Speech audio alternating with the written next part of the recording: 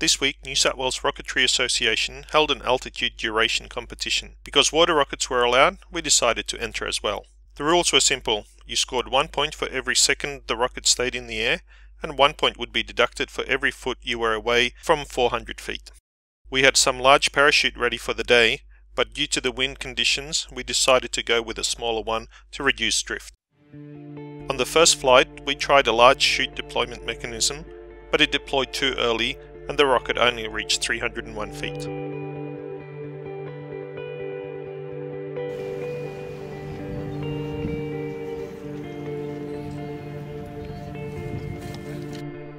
On the next flight, we switched back to our regular deployment mechanism and added some foam to the water. 2, 1, go! This time the rocket flew a little too high at 506 feet. On the third flight, we wound the pressure back to 105 psi.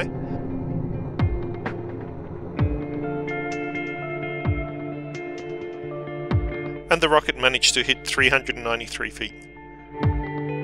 This was close, but with good competition from the pyro guys with light airframes and potentially long hang time, we had to have another go.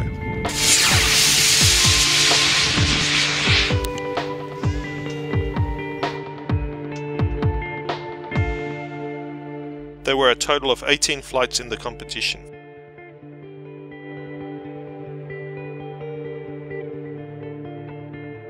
We flew the rocket again at 105 psi, and this time the rocket went to 419 feet. Averaging the last 2 flights, we wound the pressure back just a little to 102 psi and tried again.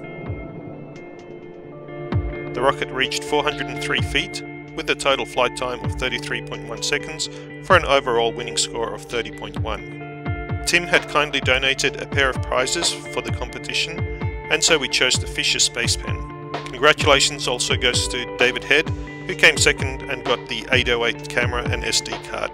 We would like to thank New South Wales Rocketry Association for putting on this fun competition.